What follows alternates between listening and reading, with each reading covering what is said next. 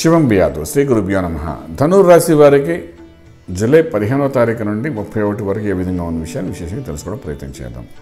ధనుర్ రాశిలోని గురుకేతుల యొక్క ప్రభావము, అలాగే మనం తీసుకున్నప్పుడు అంటే శని కుటుంబ స్థానంలో ఉండడము, చతుర్థంలో ఉన్న కుజుడు ఉండడము, అలాగే మనకు చూస్తే 6వ ఇంట్లో శుక్రుడు, అలాగే మనకు సప్తమ స్థానంలోని బుధుడు ప్లస్ రాహు ఉన్నాడు, అష్టంలో రవి.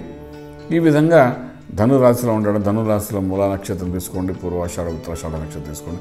అందరికీ ఇప్పుడిప్పుడే గురువు యొక్క అనుగ్రహం అనేది సంపూర్ణంగా కలగడం ప్రయత్నం చేస్తుంది. ఇంకా కేతువు అక్కడ ఉన్నాడు సెప్టెంబర్ 15 వరకు. సెప్టెంబర్ 15 ఎప్పుడైతే మారిపోతాడో సంపూర్ణ గురు కటాక్షం ధనురాశి వరకు కలుగుతుంది. సెప్టెంబర్ 15 నుండి నవంబర్ 15 మధ్య, ఆ మధ్యకాలంలో మంచి ఫలితాలు కూడా ఇచ్చే అవకాశం ఉంది.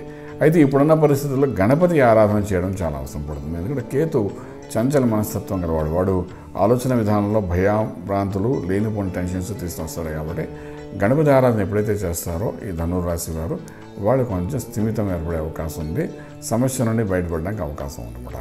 ఇక్కడ కుజుడు చతుర్థంలో ఉండి 7వ భావాన్ని చూడడం వల్ల డెఫినెట్గా సప్తమ భావం మీద దోషం కనబడతాం. కాబట్టి ధనుర్రాశి వారికి భార్యాభర్తల మధ్య అన్యోన్యతను కొంత కోల్పోయే అవకాశం ఉంటుంది. అదొక ఇబ్బంది పెడుతుంది. అలాగే మనం చేస్తే కుటుంబ స్థానంలో కూడా శని కూర్చున్నాడు.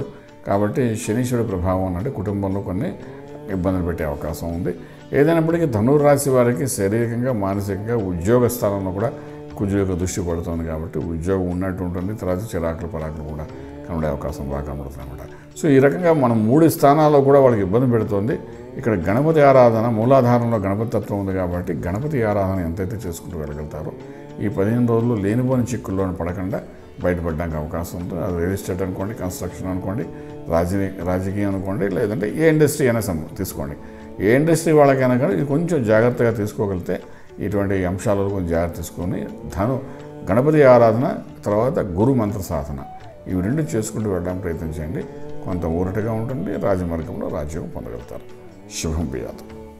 పూర్తి వివరాలకు సంప్రదించండి శ్రీ వేదమాత గాయత్రి జ్యోతిష్యాలయం, బ్రహ్మశ్రీ మంతా సూర్యనారాయణ శర్మ, శ్రీ నిలయం, first floor, 101, Sai Vaibhav layout, Chitrapuri colony, Khajaguda, Hyderabad 5,08,000. సంప్రదించవలసిన ఫోన్ నెంబర్స్ 8885559147, 8855559148, 984999644.